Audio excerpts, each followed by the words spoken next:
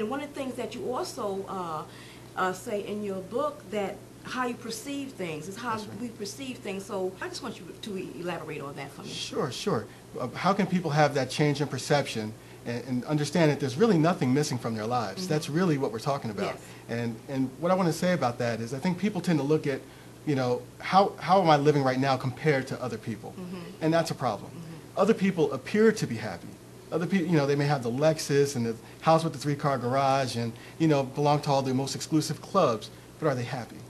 Are they really happy in their lives? Now, you can take someone else who is living a much simpler life, who has all the happiness in the world. Which one would you choose? Now, again, you have celebrities that wish they weren't celebrities anymore. We have people who are rich that wish for simpler lives because they don't have as much financial, you know, conversation on their minds. We have people who, you know, have all the publicity in the world, seem to have everything going for them, and yet they're never happy. So the question is, what's really missing from your life? And my answer is, there's nothing missing from your life. Everything that's in your life is by design. And it's by design because it's absolutely catered for you.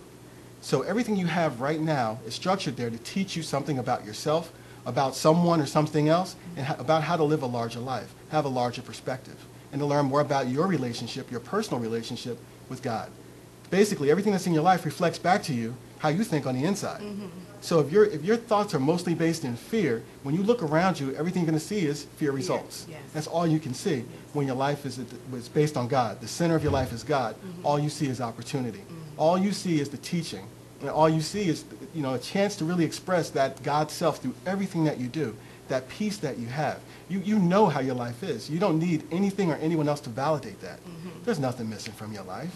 It seems like if I only had more money, then I would be happy, right? If I only had that car, then I would be happy. Then I can start living. Then I can go out and do what I want to do. You know, if I only had that extra money, then I can go pursue my dream. That stuff usually doesn't come because it's not necessarily what you need to do the thing you want to do. So the thing that you think is missing isn't what you need anyway. Because then what happens when you get it? You're still stuck in the same place. Well, I got the car, but, you know, once I get the house. I got the house. Well, once I get the extra money. Oh, after the baby's born. Well, after, you know, there's always something else you think you need. But there's truly nothing else you need. There's nothing missing from your life. Nothing missing for you to be happy.